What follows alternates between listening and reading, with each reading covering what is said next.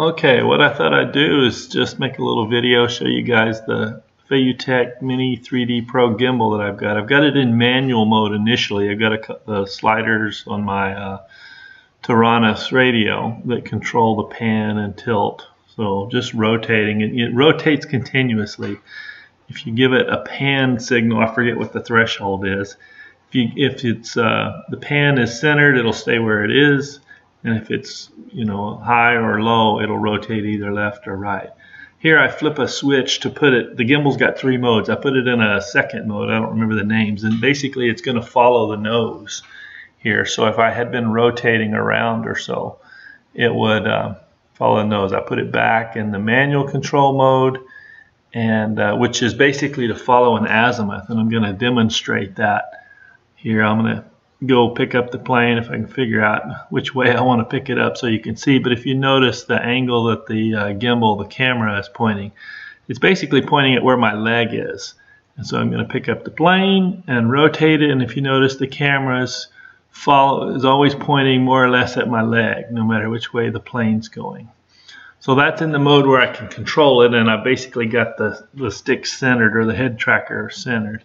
So I'll flip it back to mode 2, I call it, where it's following the nose, and it automatically rotates around. It knows where the nose is because that's where I initialized it. Actually, that's the way the base is lined up. And so here I'm just rotating it, showing that yes, it's following the nose. And in this mode, the tilt is actually following the nose too. So when I pick it up here in a second, I'm gonna put it in a dive, and if you notice, there's a little bit of a lag in how the gimbal motors go, but the camera's pointed down along, following the direction of the plane, and tilt as well as pan. Same thing as you go up.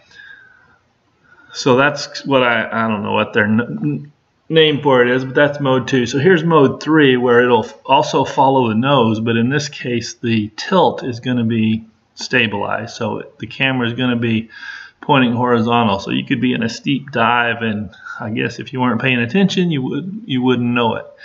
If you're in a steep climb, you'd probably be seeing the nose of the airplane here. And again, it's following the nose and stabilized in the other axis.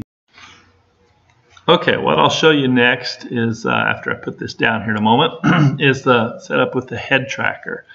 And so basically the way the camera pans is it'll pan continuously right or left depending on the signal it's getting. It doesn't follow the head tracker initially. So when I first hook it up, head tracker's sitting there. The head tracker's pointed a little bit to the right, and if you notice, it's panning continuously to the right. So to stop it, I kind of have to go back to where the head tracker thinks is centered. And then of course the tilt is working normally like a regular pan tilt setup would be. It's just the panning is basically I have to look right, it rotates right, then I look back to wherever the head tracker thinks center is to stop it.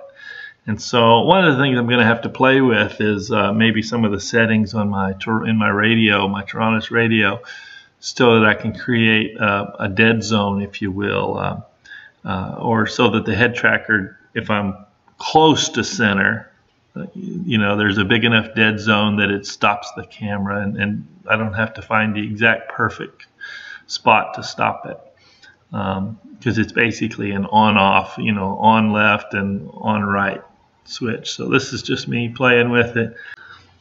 I guess the other thing worth mentioning that I've done, if you notice in front of the gimbal and the GoPro, I've got a regular analog flight cam, and so basically I've got that set up so that when I've got a camera switcher in here as well. So if I switch to camera 1 and it does that in failsafe, the head tracker is essentially deactivated, and my video is coming from camera 1 there, which is going to follow the attitude of the plane.